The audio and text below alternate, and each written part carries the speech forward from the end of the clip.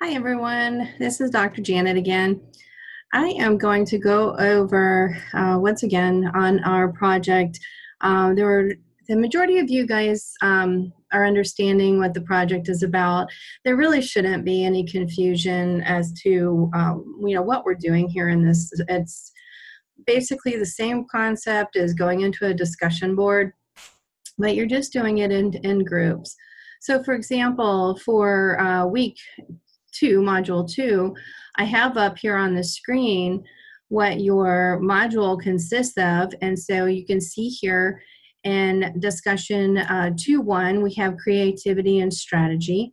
And it gives you instructions here with questions that you're supposed to be answering. Whenever you see, be sure to support your position with examples, or if you see to provide rationale or evidence. All that means is that you need to include your sources of information, and your sources of information are going to be your course book, any other course resources.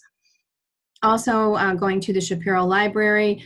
I have mentioned to several, and I most likely may end up sharing a video on how to use Google Scholar. If you have not ever gone to Google Scholar, it's actually quite simple. You're just going to basically Google Scholar.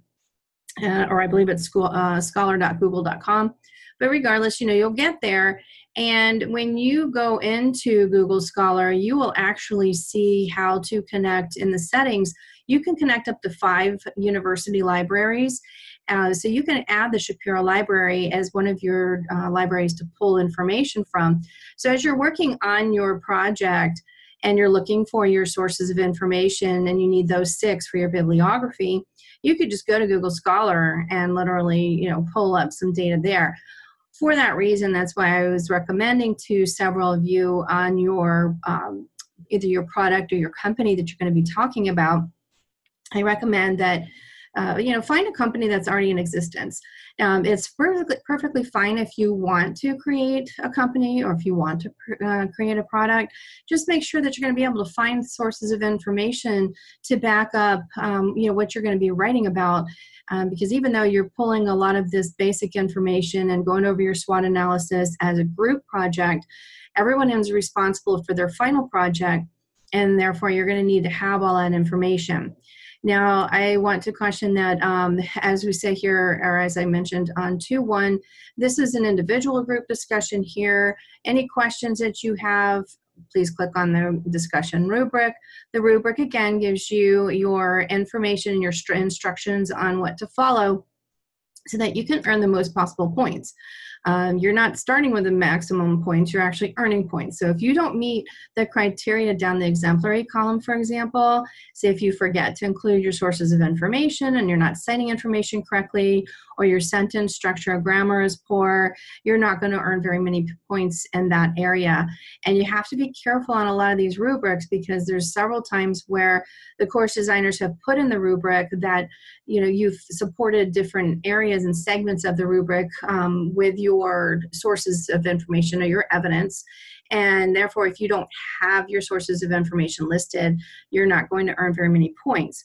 Now, when we get down to this 2.2 final project objectives and big idea, when you go down to the group project section in the discussion board, you'll see, and I've reshared this information as well as for 2.3. 2.2 final project, this is where you're going to have your group discussion, the bulk of your conversation. Today is Wednesday, which means that we're at the halfway mark of our week. Several of you have already started your group discussions, and that's great. There are others where maybe one person has gone into the group and is looking for their group to participate, and it's, as one of you had posted, pretty much like crickets in there. So just relate this to real-world experience. What happens is as you are moving through this project, it's the same thing as if you're in the business world and you have people in your team that don't show up, or you have business clients that don't participate. So you have to just keep moving forward with the project. So if that happens, and I would just say give your group until tonight to start participating. If Thursday morning comes and there hasn't been any discussion other than yourself, or very limited discussion, whoever's in that group, please go ahead, pick your company or your product, start moving forward, start looking for sources of information, and start posting information in your group discussion. Now, with that said, that does not mean that the group should be relying on one or two people to pull all the information and then you're just going to tag along and start participating. It doesn't work that way, because everything I see in the group discussion board will be calculated and will go towards the final project. And so if you're not participating and you're relying on one or two people in your group to pull that information and provide the sources and stuff, that's basically, pushing everything on one classmate, one of your cohorts, and it is not fair, number one, and it's not good business sense. You all should be participating as a group on these projects, and that's the whole idea behind doing a group project, so everybody participates. I understand everybody has different work schedules, but it has been very clear since this course began on what is expected. I had recorded a video and already posted in the announcement area. I've shared lots and lots of posts already in the group discussion, and I've sent emails out to the entire class. If you're not reading these, if you're not watching the videos, then there's not much more I can do. So to hopefully get rid of any confusion that's happening, this 2-2 final project objective is a big idea. This is where, like I said, you're going to start communicating in this area and start working on these goals. I've already shared information on your SWOT analysis and how to attack that. Again, finding your 6 sources. Now, when you go to this 2-3 final project, this one is not a graded assignment, but you still need to be posting in here. As it says, the first milestone of this final project should be completed by the end of the module, means by the end of week 2 on Sunday, so that the instructor, me, can provide formative feedback. When the group posts the final version to the topic, indicate this by attaching it to a post titled First Milestone Final Version for me to see. Basically, what you would be posting here is what you guys are working on up here in your discussion 2-2. You're going to go to your final project in 2-3 into your dedicated discussion. So if you're group 3, you're going to click on the group 3 that I have there. You're going to label the post, and you can select one person in your group to do this. But you're going to select, title it this First Milestone Final Version. And then in your post, all I really need to see here is what you've worked on up here in your SMART goals. Basically, I need to see what your SWOT analysis involves. And I need to see, obviously I need to know what the company or the product that you're going to be working on is. And you also need to share your 6 sources of information that you and your group have decided to use. So again, only one person really needs to post in this final project. This is basically making sure that your entire team is on task and that you have addressed everything and you've hashed out all your discussions here in your discussion 2-2. So hopefully that helps to clarify it. And so again, on 2-1, this is your solo discussion, like you normally would do discussions throughout the SNHU terms. 2-2, this is where you're going to be having your group discussions, talking about your company. Again, you can create a brand, you can create a product, but just make sure that you can actually find sources of information on that product. You may be making it a little bit harder on yourself to do that, and if you're finding that you're hitting some brick walls, go ahead and find a popular brand. Just don't assume that because you may be drinking Coca-Cola or Pepsi, don't assume that they're doing everything correctly. There's always still a market that a popular company can go out and try to grab through their marketing and advertising campaigns. And there's a lot of data out there on companies that are already generating marketing dollars, and revenue. And so don't worry about it if you did pick a company that's already known.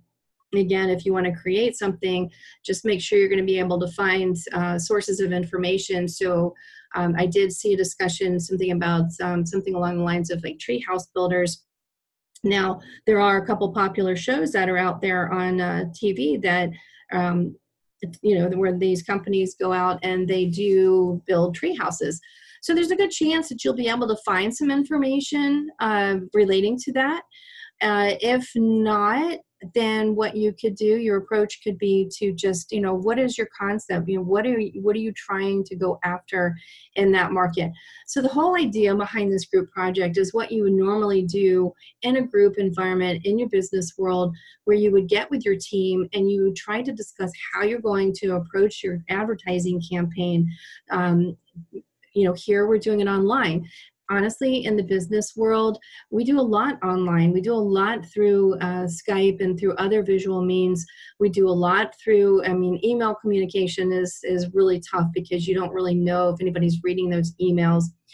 So really doing, using software where you can have this virtual world of where you're discussing the information with your team and the group. That's really the best. Same thing with these forums. It's similar to what we would use in the business world to discuss this information so that you can have communication. So now I'm not expecting everybody to wait until the last minute, and hopefully your group is not going to wait until the last minute. Of course, you could keep checking back to see if there is communication happening in your group. Again, come Thursday morning, if there has been very limited interaction, I just recommend that whoever is the most active in your group, go ahead and start making those, sorry about that if it popped up there. Anyway, start making those decisions for your group, and your group's just going to have to go on, with what you've decided to do for your group project. It comes down to the whole, you snooze, you lose. But those that are being proactive, it's not fair to, to you guys when you're waiting on information and your group's not coming in. So therefore, I'm just recommending that you just go ahead and start making those decisions. And so hopefully this helped to, to clarify some more.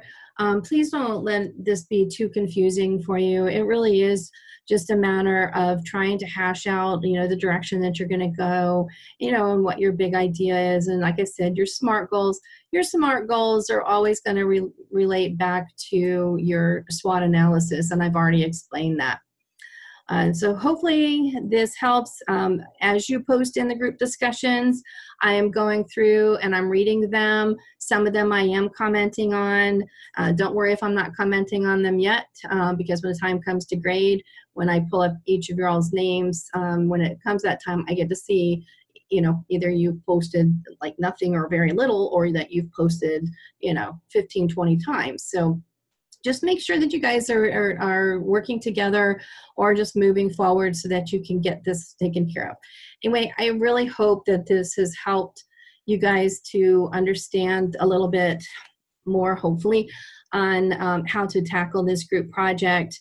I am always available for any questions. My only concern is that, post in the general questions section instead of emailing me. Email is only supposed to, be used for personal communications and personal concerns. Because if you have a question and you post it in our general questions area, then the rest of the class can see that. And please check the announcement area. Please check any of the posts that I share. I'm trying to share and overshare information so that, I'm trying to cover all the bases here. But again, we are at a collegiate level, and you guys need to start using your research abilities. And it's probably pushing some of you out of your comfort zone, but it's good. I went through it myself, and while I was going through my different college time online. And so anyway, I'm going to stop here, and I hope this was helpful to you guys. And thank you so much for those that are already starting to get the ball rolling. I really appreciate it, and I know your group will appreciate it too. Thank you so much. Bye-bye.